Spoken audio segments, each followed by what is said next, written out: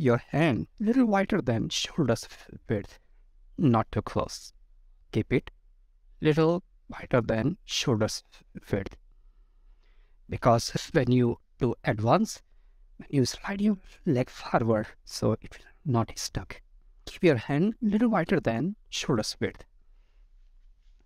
Keeping your hand front, not the side. That's the first step. This way.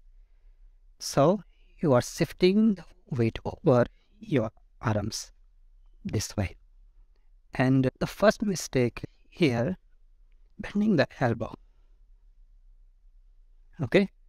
Bending the elbow. Try elbow straight. Elbow straight. Elbow is straight. Now, next tip here, when you're lifting your hips up, right? Because you want to jump back. When you lift your hip up, you should think, when you're lifting your hips up, you have to shift the weight forward over your arm. So using the arm strength to shift the legs back. So think of this way. After lifting your hip, you shift the weight forward. When you lean forward, you have to push your shoulders backward to counter the weight. Okay? So from here, shift the weight forward. When you shift the weight forward, a lot of stress comes here in your wrist. Okay? So don't just go too much. So shifting the weight forward at the same time, use your hand. Is kind of you're dragging your hand forward. Okay? It pushes your shoulders back. So you counter the weight. You're shifting the weight forward at the same time pushing the shoulders backward. So result is your arms, your upper body is more stable and strong. So from here, shift the weight forward, but at the same time pushing backward your shoulders, and upper back is strong. Now, once your arms, your upper back is become stable and strong, then next step is your thighs toward the abdomen. So try to little hop, okay, and try to hold the body on your hand. For example, shifting the weight forward. Now see.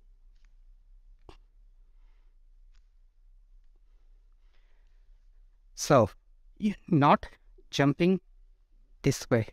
You're shifting the weight up and you have to shoot the leg back by using the strength from the arm. So it's not like this. So hop up and you're using your arms and shoulders to shoot the legs back. So from here, shifting the weight forward.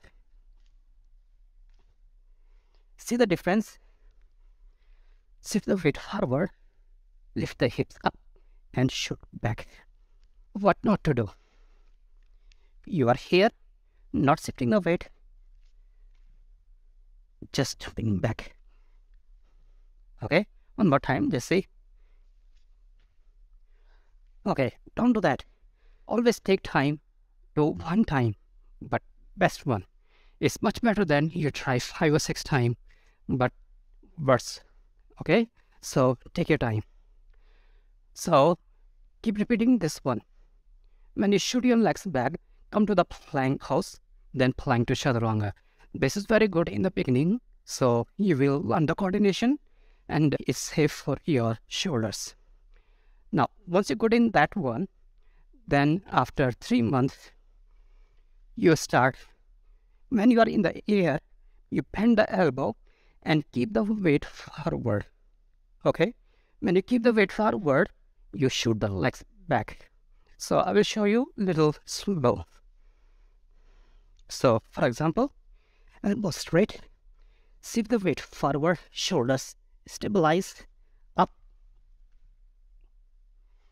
This action is actually quite quick, but it's under control. Okay?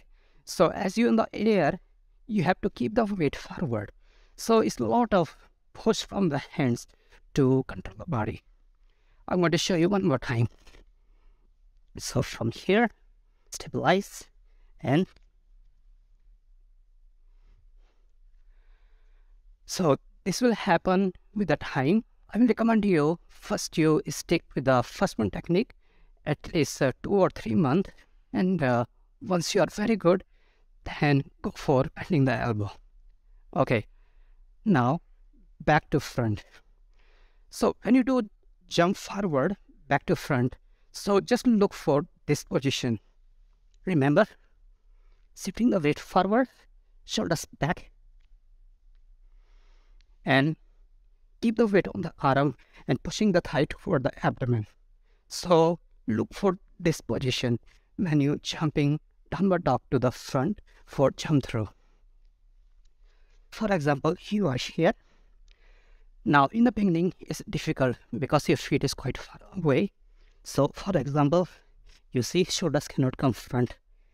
Walk your feet forward and try this few rounds.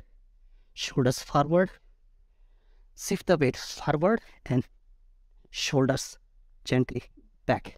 Okay, it's kind of break.